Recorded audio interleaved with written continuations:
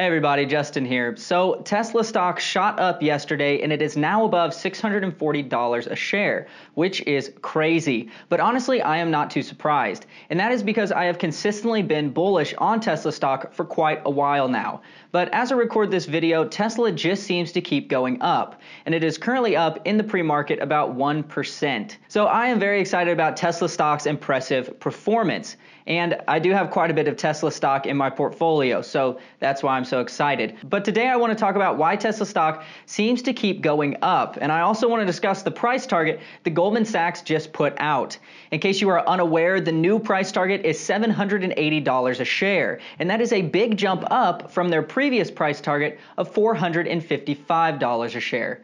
But even though this $780 number is being thrown around, I don't think it is responsible for driving the stock higher. And actually, I think it could be brokers like Goldman Sachs that are directly inflating Tesla stock. Now, this is not an idea that I came up with on my own. Instead, I read it in a Seeking Alpha article, and I think it makes quite a bit of sense. And of course, this is an unsubstantiated claim. I wasn't able to find any other sources to confirm it, so keep that in mind. But when looking at how long this rally in Tesla stock will last, this author makes some really good points, and he ultimately says that he believes that this rally will last well into January, which if he is right, and I tend to agree with him, then we could see Tesla stock potentially exceed this $780 a share price target by the end of the year. And we could also see Tesla stock maybe even hit $1,000 a share by the end of January of next year. So guys, I will try to keep this video short and sweet, but there is a lot to unpack here, so let's jump right into it. Here's the article I just referenced, and I will link it below in the description for any of you who want to read it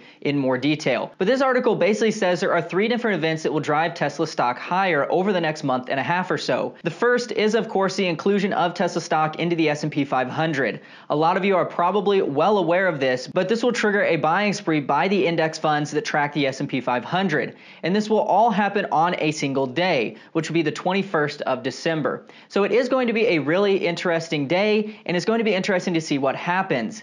And we are most likely in for a very volatile trading day on the 21st. Tesla stock will most likely go up, which does make sense since funds will be buying it. But something that will happen also is that funds will have to sell a lot of their other holdings to make room for their Tesla stock. And keep in mind that there are trillions of dollars worth of stocks tied up in these big funds. So I would expect there to be enough selling to move the market as a whole. And to further put how significant this will be in perspective, it is estimated that funds will need to buy about $73 billion worth of Tesla stock on December 21st. So this is going to be a pretty significant day. Also, if funds are buying $73 billion worth of Tesla stock, that means that they will also need to sell $73 billion worth of all their other stocks, which I am personally unsure of what that will look like. That could be spread out over all of the other 500 stocks, or it could result in just the bigger holdings like Apple, Amazon, and Microsoft taking a hit. But we will just have to wait and see what happens. Also, as the price of Tesla stock keeps going up, that means funds will have to buy even more shares, which will in turn drive the price of Tesla stock even higher. So it's kind of like an infinite feedback loop if you're familiar with programming. Now, everything I've talked about up to this point, I feel like is pretty well understood by investors. But here's the curveball. The author of the Seeking Alpha article points out that it is possible that brokers like Goldman Sachs, as well as some others, could already be buying up large amounts of Tesla stock. And they are doing this potentially to help the funds on December 21st. And like I said, even though I can't confirm this, I think it makes a lot of sense. Essentially, Goldman Sachs would buy a lot of shares of Tesla between now and December 21st.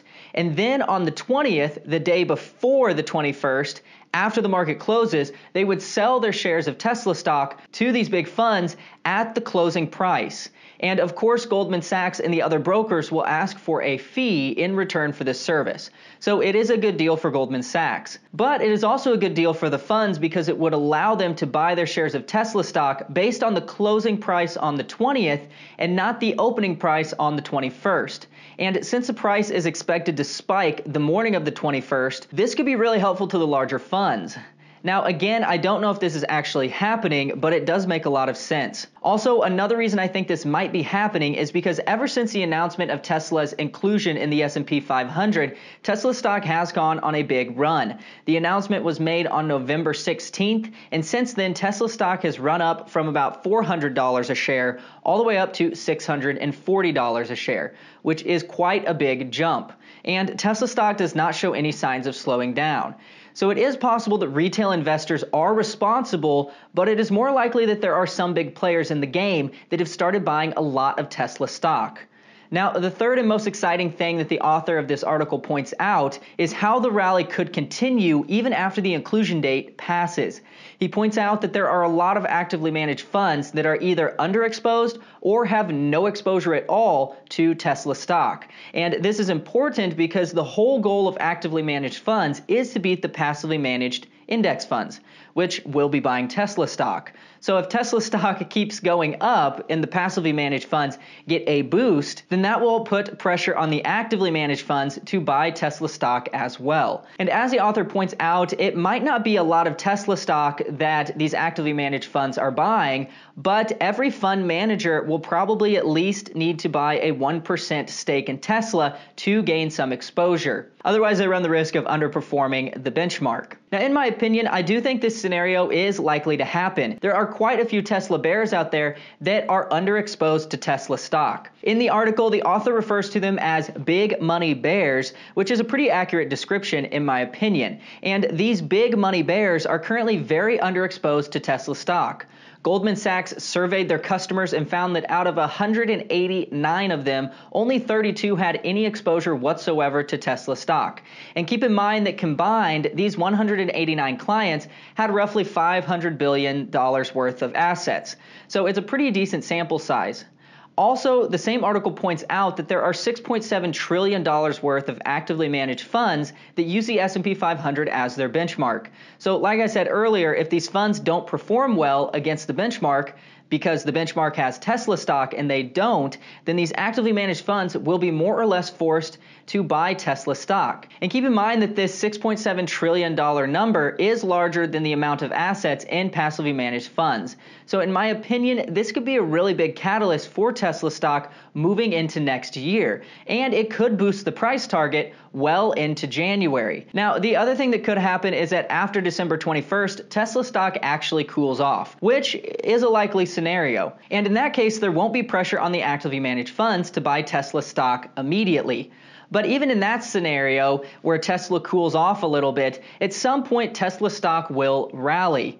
And at that point, actively managed funds would be in the exact same position, where they would be underperforming and would be pressured to buy Tesla stock. So in my opinion, even if these actively managed funds aren't pressured to buy Tesla stock immediately, all it will take is Tesla stock going on another massive rally, and these actively managed funds will have to start buying in. So put together, these three catalysts are very significant, and they could result in Tesla stock blowing past the $780 price target by mid-January of next year, and potentially much sooner than that if everything goes according to plan. But with all that being said, stocks do have to actually produce results in order to justify their high valuations. Tesla currently has a price to earnings ratio well over 1,000. So make no mistake that the rally will reverse if Tesla cannot continue to execute. But the good news is that Tesla has got a lot going for it right now. They have released the beta version of their full self-driving software, which we talked about in our last video, and it is looking really impressive. Also, they have started selling their Model Y in China. So those are some big growth catalysts for Tesla stock right now. But at its core, Tesla is not a car company. They are very diverse, and they can very easily use their technology to expand into other market segments. And of course, there's a lot of speculation on what these market segments might be, but I think Tesla has a very good chance of building out many different revenue streams as a company matures.